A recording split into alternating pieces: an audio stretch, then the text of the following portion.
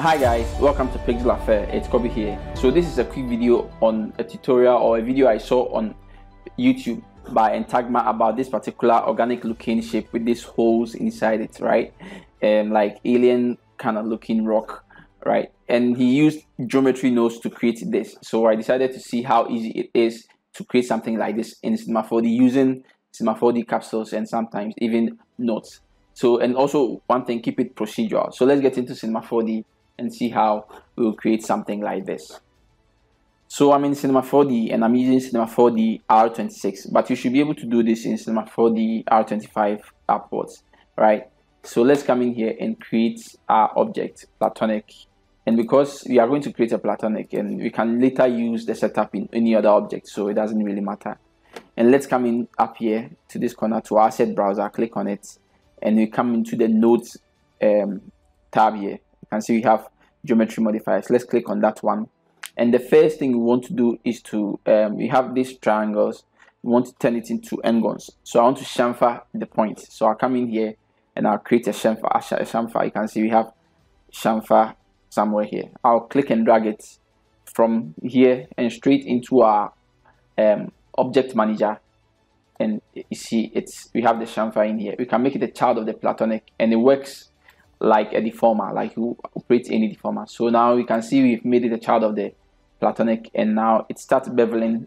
So basically the chamfer is sort of beveling either your edges, your polygons, or your edges or your points. So you can see if I set it to, and you can see it's beveling the edges, right? But we want points, so I'll choose points and now it's beveling it. And now we can come down here and increase the size of our chamfer, and I think something like this is fine, right? The next thing is that we want to select all the polygons. So to do that, we'll come down here. You can see our geometry selection, and in there we click on geometry selection, and in here we have select. Here we'll choose the select, click and drag it. You can click and drag all of these into your object manager. So I'll click and drag it in here and make it a child of the platonic after the chamfer. And what it's basically doing is that it's literally selected everything. Let's actually type in the selection string here. Let's type all, right? So what we've done is that we've selected every polygon that is on here, right? Even though we don't see, but that's what we've basically done. The next thing is we want to now insert, sort of create inner extrude if you are using an older version of Cinema 4D, so that you can later cut it out to create the holes that we saw in the initial picture or video I showed. So I'll come in here, go back to the geometry modifier, or you can simply set insets, right? And you can see I think insets rather. So you can simply see insets, right? Click and drag it and directly make it a child after the select, right? And now you can see we have insect. So you can select the insect and adjust it how deep we want it to go in, or something like this is fine. The next thing is we want to delete the inserted, like, you know, the polygons that it's created. So it's simple. We can search for delete,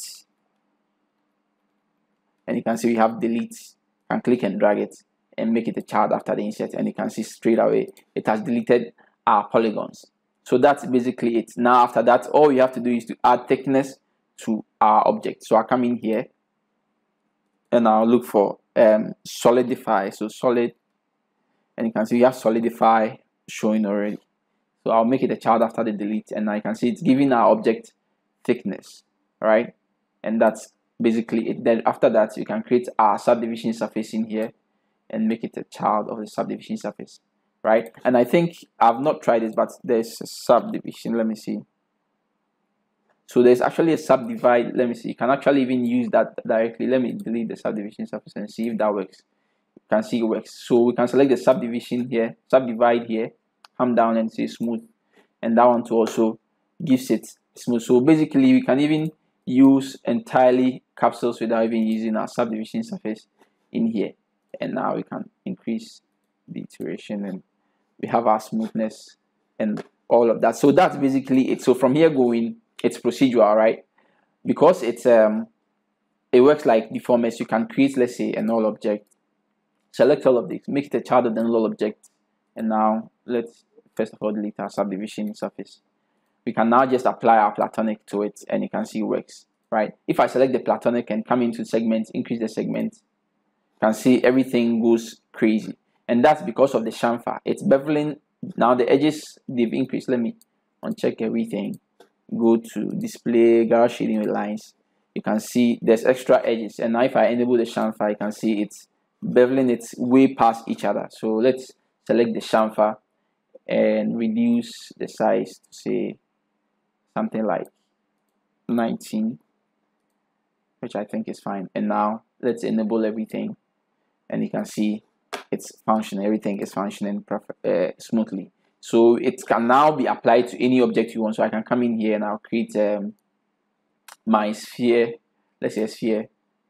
I'll make the sphere child of the null, and straight away apply to the sphere, right? And it will be good to have a geometry with fairly evenly segmented geometry, basically. So the substandard has too many points, dense points at the top here. So I'll change it, the CMO, from standard to something like a hexahedron, and still you can see it's intersecting. So we have to go back into the chamfer and reduce the size to like maybe 11, let's see, and you can see it works smoothly on the sphere as well. This is really very easy to create. It could be any object, even text. And come in here and let me type in, let's see, XS actually, and make it bold, right? I'll drag the sphere out, hide it, and now the text, because it doesn't have enough segments, I'll put it in the remesh. So I'll come in here and I'll create a remesh, make the text a child of the remesh. Let's see the display. You can see this, we have enough segments here. Let's actually select the remesh and reduce it to something smaller, to like 40%. Yeah, and I think this one maybe 50 will be fine, right? Now let's make it a child of our subdivision surface. And now you can see, let's change the display. You can see it's basically working on the text. So if anytime something is intersecting, it basically means the chamfer is the issue. So you have to go in and keep adjusting it. So maybe, I think the remesh, let's make it like the 100, right? And now let's select the chamfer and reduce the size to like, let's see, 4, right? And you can see it's basically working. So that's basically it, and you can use it. It's procedural on other objects, and after that you can make them editable and use it if you want to use it for something more interesting, right? I hope this video was useful and if you learned something from it. I mean, aside showing using the capsules, you can actually create this whole thing using just nodes, right? And geometry, just nodes without all these capsules, plenty capsules. You can have just one capsule that controls everything. And if you're interested in how to do that one, so you can let me know in the comment section, and probably do a quick video on how to use just node to do something like this. Let me put the sphere back in here, and I'll take off the text, right, hide it, and let me enable the sphere. So you can see we have the sphere, and now let's select the chamfer to increase the size to like maybe 12. Yeah, everything is fine. And now you can now play even with the solidify. So for instance, I can increase the thickness, all right, something, and you can see we have this interesting looking. So I mean, you can play around with it, take the insets, maybe want it to be a little bit more. And now, and let's first off take off the subdivision, reduce the subdivision so that it's a bit faster, right? So you can see we have this interesting looking shape. And now let's take the insets, play around with it, look like some insect nest, be something of that sort. Just play around with everything to see what you can come up with. So basically that's the whole idea, and I think you learned something from this. Let's actually put the text back in. I hope you learned something from this, and kindly share if you think this was useful. And if you have any question, let me have it on my Instagram, or you can ask it here under the comment section. Thank you for watching, and I'll see you in the next one.